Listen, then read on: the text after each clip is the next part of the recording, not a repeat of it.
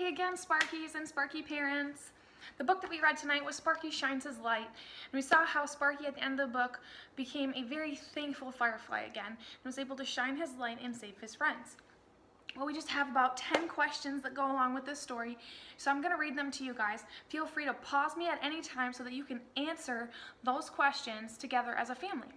So our first question is, what kind of bug is Sparky? And if you said firefly, then you were right. And what is so special about fireflies?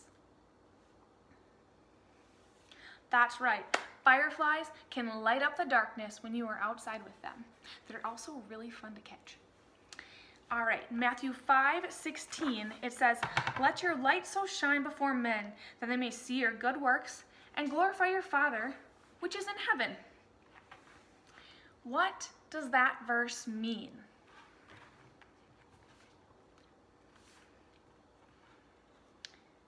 This verse tells us that as we let our light shine, so as we let Jesus be shown through us, that other people will see that and that God's going to be glorified.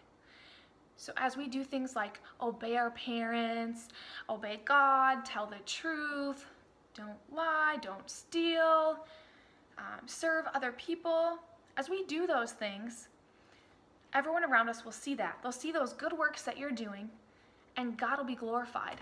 Ultimately, that's going to be like an indicator. People are going to say, hey, you've got something different. You're doing something different. What is that? They're going to want it too. They want to know what you have that they don't. And you guys have Jesus. And when we shine that light, God in heaven is glorified. So our next one is name everyone who lives in your house. So name everybody that lives in your house. And after you name everybody that lives in your house, go ahead and name what they're good at, what they're talented at, what their skills are. Name something that they do really well.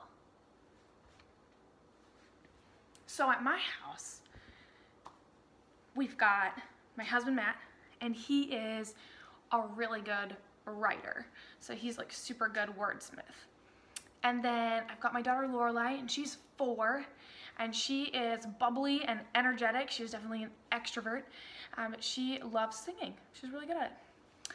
Then we've got Raleigh. He's my almost 2-year-old, and he has the best smile. He's always smiling. He's just such a happy kid. And then we've got David, our 10-week-old, and he's just a little itty baby, and he's just cute. He's just cute, you guys. Makes his little baby faces and smiles at us, and we make googly eyes back at him. He's just super cute. All right, our next question is, why should we listen to teachers? Hebrews 13:7 says, "Remember your leaders who spoke the word of God to you. Consider the outcome of their way of life and imitate their faith." So as we see the leaders and teachers in our lives showing who Jesus is and living out that life, we also want to imitate them. So we should definitely obey them because they're following Jesus. And as they follow Jesus, we can learn how to better follow Jesus too. Our next question is, why should we listen to our parents? 1, God tells us to. He says, obey your parents. It's one of the 10 commandments. I'm going to read Ephesians chapter 6, verse 1 to you guys. It says, "Children, obey your parents in the Lord, for this is right. Honor your father and mother, which is the first commandment, with a promise, so that it may go well with you and that you may enjoy long life on the earth." So God's saying, obey your parents and do what is right, and it will go well with you, and you'll live a long time. Sounds like a pretty good deal to me. What should you guys do when you are frightened about something? Who can help you be brave?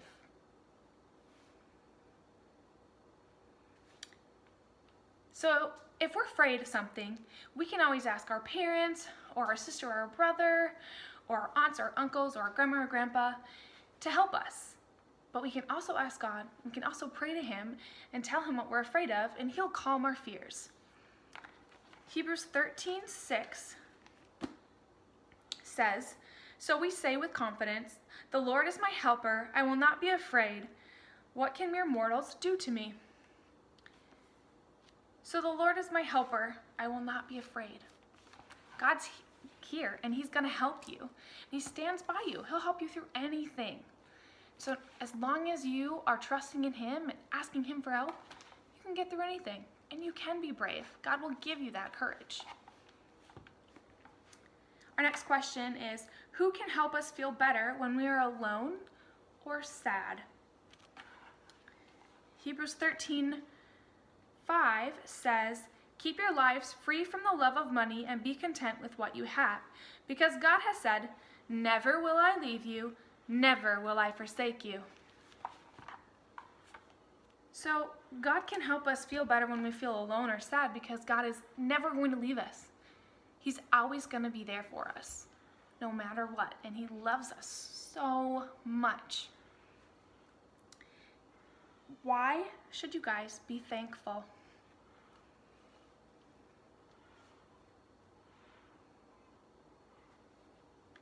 We have so many things that we can be thankful for.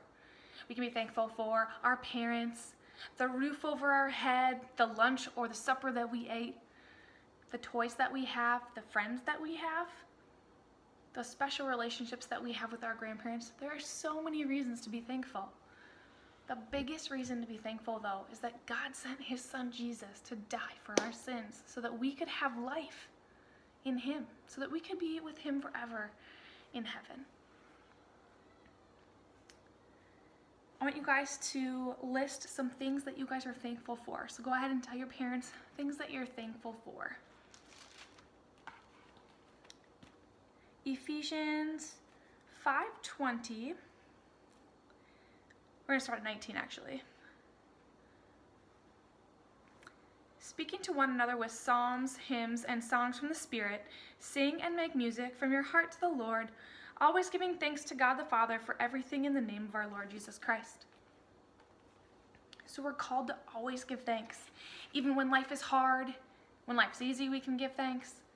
But during both circumstances, we should always be giving thanks. There's always something that we can be thankful for. So I want you guys to think about, who are your friends? Tell your parents maybe your closest 2 or 3 friends, and then spend some time praying for them this week. Pray for those friends. Pray that they would know who Jesus is. Pray that they would grow in their faith. Pray that they would stay healthy. And then, what is the most fun that you guys have ever had? I don't know about you guys, but I've had a lot of fun in my lifetime. A lot. I think the biggest thing this week, the funnest thing that we did was that we played sardines, which is basically like hide and seek, but when someone hides, then once you find that person, you have to hide with them, and then the last person to find you is the next person that gets to hide. So we played this with our family, with my 4-year-old, my 2-year-old, and my husband, and it's just hilarious for these kids trying to find us. It's so fun, and they just have a blast. They have a blast playing it, and so we've been doing that at nighttime, and it's been really fun. So hopefully you guys are having some fun experiences this week at home as well. And then I want you guys to think about this: who created laughter? God. God created laughter. Laughter is good for our souls. It is good to laugh. It is good to have fun. Remember that. Enjoy your week with your family. Enjoy your time with your siblings. Enjoy playing and having fun this week. And remember, shine your light so that others can see Jesus in you and God can be glorified. Have a great night, guys, and we'll see you next week. Bye.